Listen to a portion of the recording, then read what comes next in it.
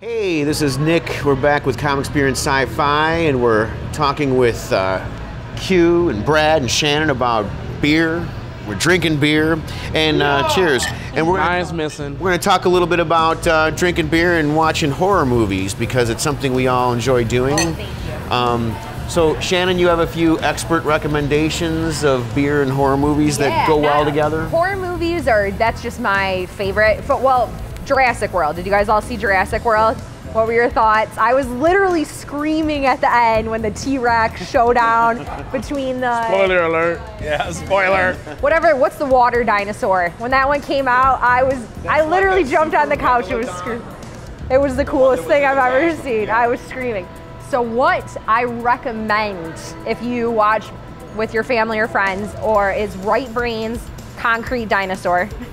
The name, it fits, got dinosaur. But the good part is it's GABF. It just won a silver medal in 2015 Great American Beer Festival.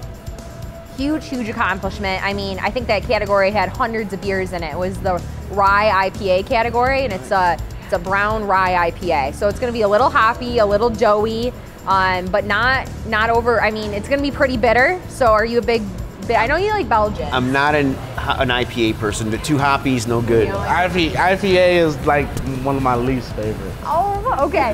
Well, maybe for this case, I'll watch Jurassic World by myself and drink Concrete Dinosaur. IPAs are okay if it's the only thing you're drinking or the first thing you're drinking. Because once something else gets in your mouth, you can't drink it anymore. Because you're going, oh, what was that? Oh, was I drinking that? Oh, but before that, you're like, hey, give me another one of those. You know, so it's a palate thing. It's a palate preference.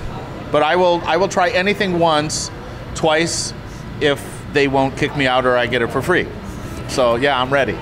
Perfect. Let's schedule a date. We know where Brad's going after this. Right to the bar. So what about like cult classic movies? Or do you have one that's just like a great cult classic? Who doesn't love Ash and the chainsaw arm? Yes. Right? Yes. Did you know that he's got a TV show on Stars now? I don't know how to watch it. I'm not buying cable to get it. I have to see it. Yeah, but our Army of Darkness with, I would say, a 6-pack of Lager on Ice. Because every time he says something ridiculous, even when he's butchering Klaatu Barata Nikto, and if I didn't know that, I'd have to be kicked off the panel. Every time he botches that and you're laughing your ass off, you gotta crack another one and just slam it. Because, I mean, it's like a drinking game, that movie. Absolutely, absolutely. So another cult classic that I kind of recommend are, the Caddyshack movies. Everyone loves those. And there's a great meadery, cidery brewery in Ferndale, which you guys would love, called Bee Nektar. I'm not sure if you're familiar with them, but they have this is a mead called Kill All the Golfers. And it's a play off of Caddyshack, and it has this crazy gopher guy on there, and he's like looking like he's gonna kill all the golfers. So that's a great one. And then my personal, I really love The Big Lebowski. Oh yeah, that's a drinking game movie too, for certain. And this is the perfect cider to drink with that drinking game would be the Dude's Rug. Is the name of the cider. It's amazing. Really? It's a chai tea cider, so it's kind of got some of those chai tea aspects to it. But it's delicious. It's a great cider, not a mead. And the label's amazing. If you read the label, it's absolutely hilarious.